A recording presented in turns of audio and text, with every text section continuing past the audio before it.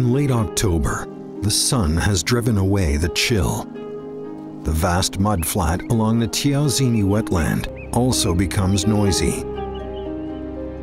The migrant birds from Siberia arrive at first. Before the departure for the south, they have to take every minute to feed themselves.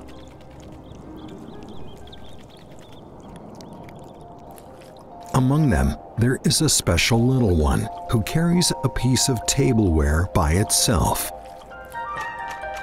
This little spoon-billed sandpiper is no larger than a palm, and it has a beak shaped like a spoon. Its beak tip is wide and is distributed with more nerve endings than other sandpipers. The beak could help it to sense the prey under the damp slough. With such a special beak, spoon-billed sandpiper usually walks with its head bowing. It keeps diving its beak into the water, just like a shovel turning the earth, in search of lobworms and other little invertebrate organisms.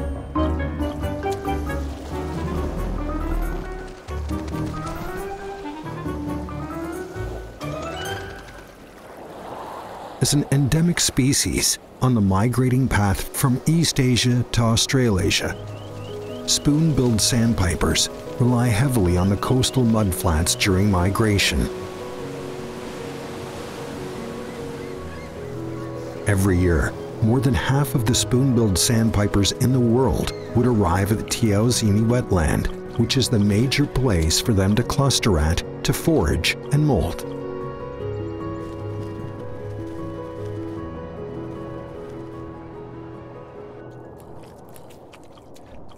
The bird wears a yellow bird banding on its leg, numbered VE. This is its second year to stop over at Tiaozini after departing from its breeding ground. The weight of a spoon-billed sandpiper could reach 40 grams. However, after flying over 5,000 kilometers, their weight would drop by nearly a half.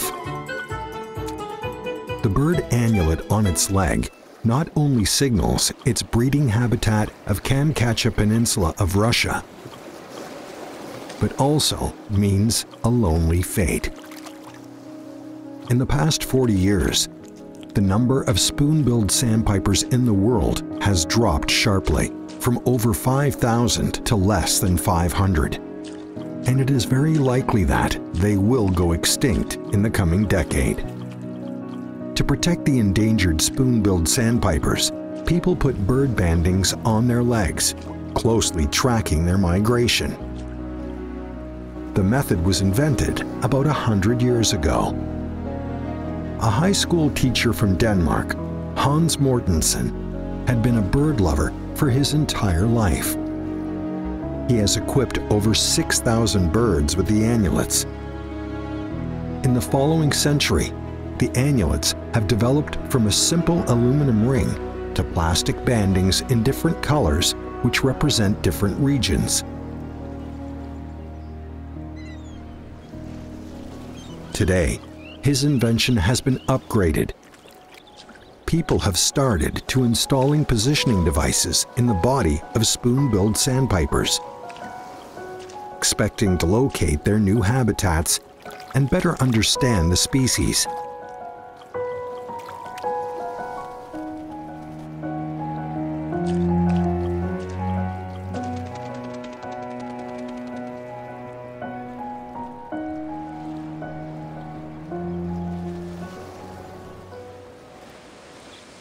As the winter is at the corner, the fully charged spoon-billed sandpipers begin to gather together and prepare to fly southward, downwind.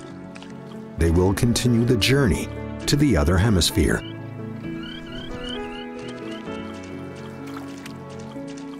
For them, a short stay is to better start a new journey. For many thousands of miles, above mountains and seas, under the sparkling stars, there is a world for them to fly freely.